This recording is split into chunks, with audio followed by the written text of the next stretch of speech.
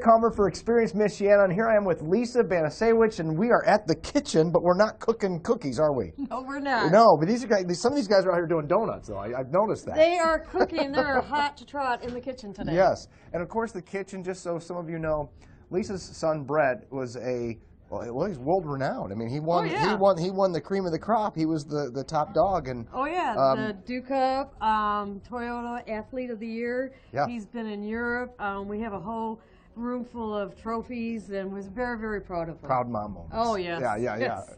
Well, this is what's crazy about this whole thing, though. Brett got in a really bad accident. Mm-hmm. He's coming back.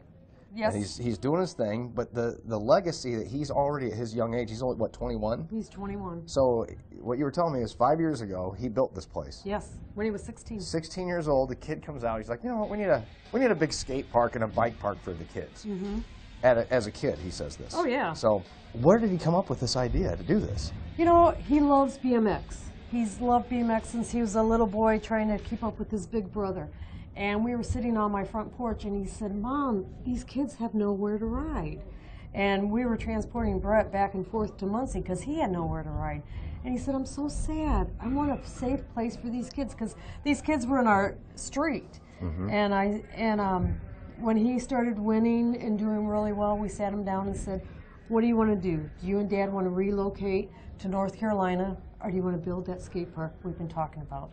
And he said, can we do it? You're going to love it? So we said, this is your winnings. This is your passion.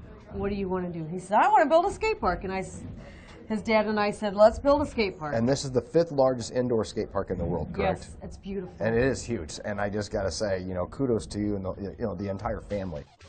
What's the square footage of this place? 33,333 square feet. That's big. Yeah, it's real big. It's huge.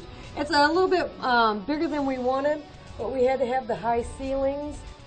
His friend, Glenn Salyers, he's not with us any longer. Yeah. He passed this summer from a motorcycle accident, but he designed it. And Brett, his dad, and all his friends built it. We didn't have any construction people other than BMX riders and his dad and our friends. There you go. This is Brett's training facility, and he's also starting to train. A lot of these riders we're going to see today and tomorrow, Brett's been their mentor, and he's been training them. One thing Brett always wanted to do, one thing we always try to teach our boys, is to give back, to be humble. When Brett was international and traveling the world, we kept him on the same plateau. You are still Brett Banasewicz. You are no better than anyone else. Yeah. And don't ever forget where you came from. Right. Is there someone else you'd like me to speak to today? Oh, well, there's one very important person that I can't... Should we talk to Brett? Yes, please. So can we go get him? We'll go get him. We're going to go get him, and we're going to take a little tour of the place. Yes, please. Thank you, Lisa, for everything. Thank you.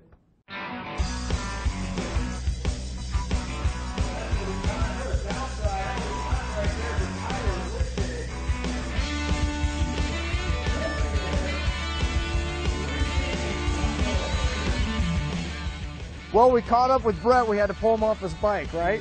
Finally. Hard to get me off. It is, man. I'm telling you, nothing's going to hold you back. This place is phenomenal, man. I mean, what you're doing for all the kids out here, all these riders, if you just think about this, we didn't have anything like this at home. Exactly. And you've got it. It's mind-blowing to you guys, the park. It's mind-blowing to me that you've never been here. I've never been on a bike in here, and I don't think we should do that. I don't think. Well, I'd need one of those sumo suits. We have rental helmets you can use. Yeah, I would need the sumo suit. I'm not sure about full body pads. We can find you something. Trust me, I'm like a hockey player. But this is phenomenal, man. I mean, did you ever see anything like this in your mind when you were a kid before all this happened? I mean, you had a vision, didn't you? You know, I did. I started riding when I was 6. I got my first bike. I just loved riding. Never thought that anything would come for besides my own skate park. You got your own skate park, yeah. 5th largest in the world, by the way, which is phenomenal, man. This is great, and of course, all the support from all the other riders around the community. It's great. Yeah, I mean, what would you like to say to the public as far as, you know, some people may not know about this with their kids just coming in to ride and maybe wanting to get them involved? I mean, like I like to call it open doors, because welcome all kinds, shapes, sizes, even sports, BMX, skateboard, inline scooters even. Old, like old 40-year-olds? Well, tomorrow there's an Old Fools contest. Old Fools contest, I'll be here. I'm the poster boy. I can't believe you didn't call me. I could have had my picture on the whole poster for you, man. We just want to say thank you so much for having us out here, man. And we want you to say, we want to say this. We want to tell you that what you're doing in the community is phenomenal, and what you're doing for the sport is even more phenomenal. Thank you. And just the encouragement that you're giving a lot of kids out here, and what you've done and what you've been through, we just commend you so much. And I don't want to hold you up. I want you to get out there and keep riding and stuff. And we just say the kitchen is a great place to come out and, defy gravity. Pretty much. In a nutshell. In a nutshell, that's it. Yeah, Jacob. Bar spin, the turn down. I had an opportunity to go back over to the kitchen and hang out with the guys, and Brett was going to let me go down the ramp and hit another ramp and go into the big foam pit. Yes. And I kind of... You chickened out.